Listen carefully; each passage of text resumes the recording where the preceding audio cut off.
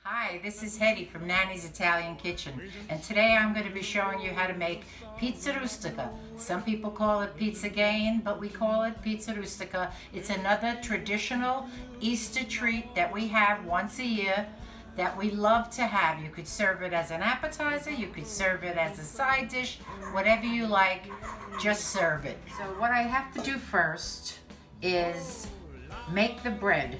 Now some people use a pastry crust. You can do that if you like. We like to have it with the traditional pizza bread wrapping.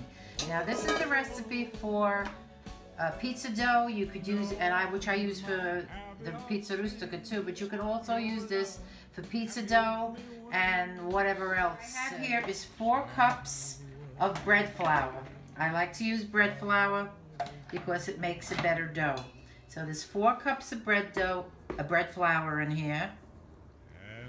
And what I'm gonna do, and add a teaspoon of salt. And I'm gonna pulse that for a couple of minutes. Just to get the salt incorporated in the flour. Okay. Then I'm gonna add the proofed yeast. That's 12 ounces of warm water with a packet of granulated yeast. I proofed it. The temperature of the water was 110, and I'm gonna pour that in.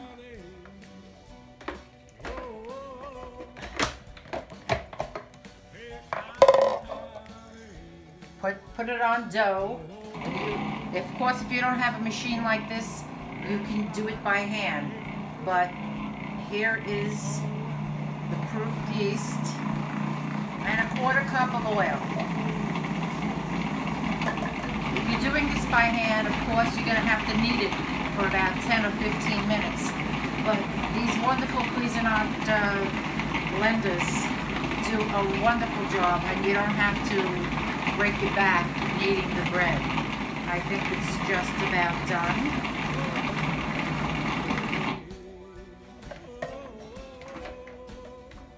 I'm going to take it out, and then I put it in the bowl, spray my bowl,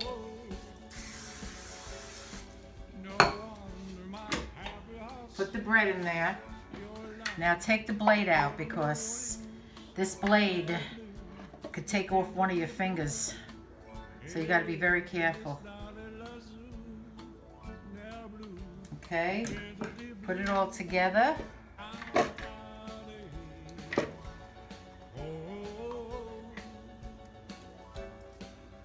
Could get it incorporated together just to get any little lumps and kinks out.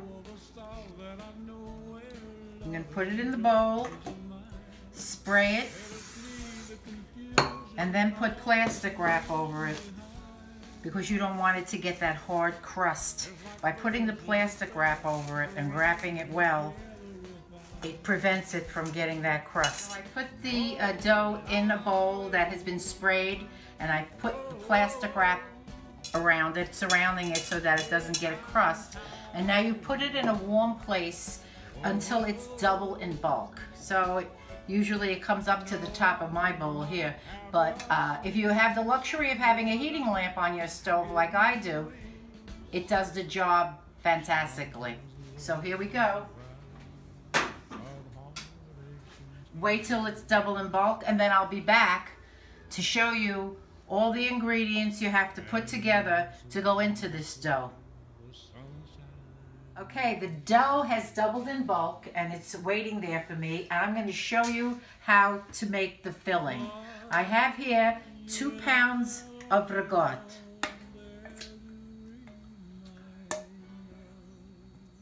And to this, I'm going to be adding 3 eggs. Beat them up a little bit before.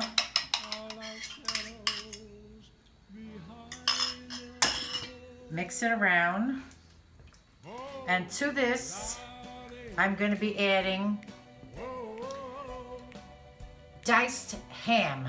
You could use ham, you could use prosciutto, you could use whatever you want. But I like the ham, and I dice it as small as I can. I'm also using pepperoni. I diced a half a stick of pepperoni. This is provolone cheese. There's about 1/4 pound here. Comes out to about a cup. This is shredded mozzarella, a half a pound, a little bit more than a cup.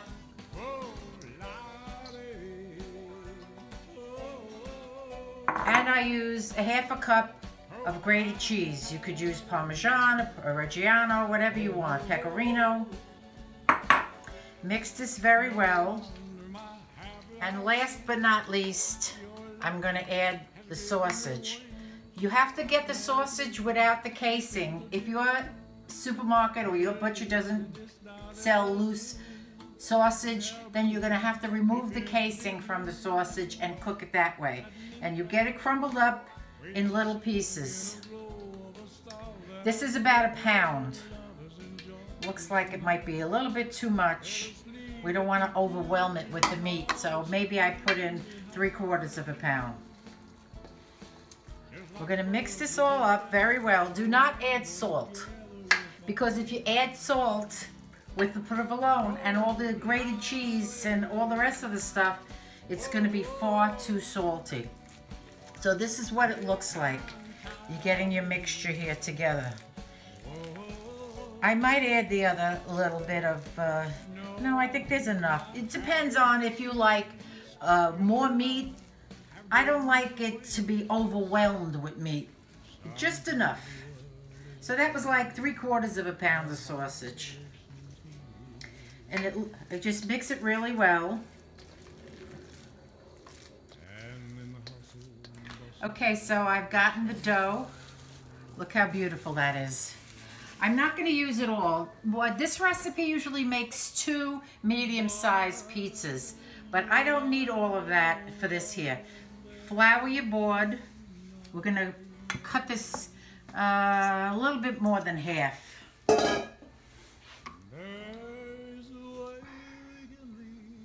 Okay.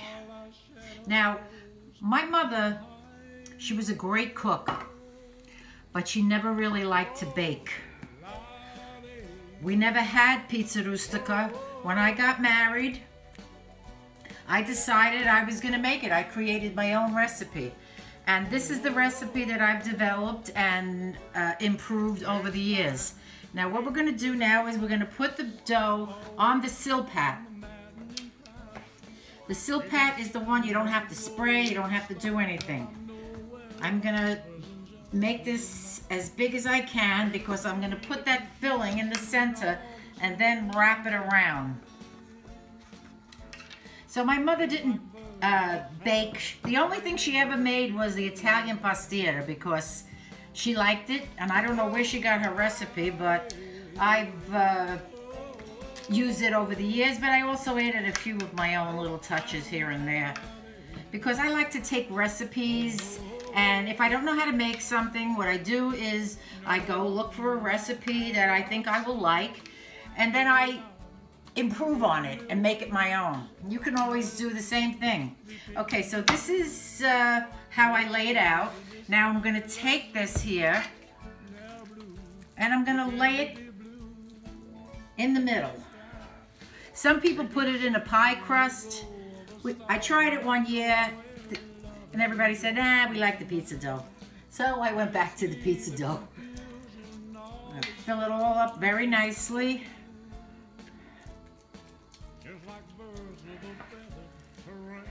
The one I make for Easter is twice this size because, you know, it's you have it left over, you put a piece in the freezer, it freezes very well. Okay, so then you pull the dough over. You try to get it so that it covers everything. If you have a small pan that you want to put it in, you could do that as well, but this way it cooks without being in a pan. You get all that brownness. Okay, so this is the end product. What I'm going to do is I'm going to put this in the oven, a preheated oven for 350 degrees, and bake it until you see it golden brown. I mean, you could put an egg wash on it if you want. It's not really that necessary. This is a meal in itself. It is so filling that sometimes you only make small little pieces for appetizers because then they won't eat the rest of the stuff. And you know what? Us Italians, we have a lot of other stuff. So that's what it looks like. And now I'm going to put it in the oven. Okay, so the oven has been preheated to 350. I'm going to put it in the middle, and then like halfway through, I'll flip it around. When it's, just keep checking on it to make sure it's golden brown. If you want to put an egg wash, you can. If you don't want to make the dough, you could buy the dough already made, but if you're going through all the trouble of doing that, why not make the dough, right? Okay, so the Pizza Rustica has been in the oven for 25 minutes, and I'm turning it around so it gets the heat gets evenly distributed. And if you would want to put the egg wash on, now would be the time to put it on. But I don't usually, and I'm not going to do it now. So we'll leave it in for another 20-25 minutes. Keep your eyes on it until it's golden brown. Okay, I've taken it out of the oven, and this is what it looks like. I had it in for 25 minutes the first time. When I rotated it around, it put it in for another 25-30 minutes. Just have to keep an eye on it and see how brown it gets. And I'm gonna let it cool off for a couple of hours, and when it's cooled, I will cut into it and show you what it looks like on the inside. Okay? And so until then, I'm gonna have another sip of wine, and don't ever cook any of these recipes without having a glass of wine on the side. This is the finished product now. I'm going to cut into it so you can see how delicious and what it looks like in the middle, because my family's getting anxious to have a piece. So if you could see it, there it is. It's still really warm. But you could have it warm, you could have it chilled, whatever you like. This is the end product, and it really isn't too difficult to make. If you want, you could, like I said, you could buy the dough bread already made, but it's so easy to make it. I mean, why not make it from scratch? If you're gonna do it right. So, and here's from Nanny's Italian Kitchen. As I said before, never make any of these things without a glass of wine in your hand. And until the next recipe, which, I don't know, maybe you could give me some suggestions. I could make the pastita, but that's like a 3-hour video. And I'm sure nobody's gonna stick around for that. Anyway, enjoy. Okay.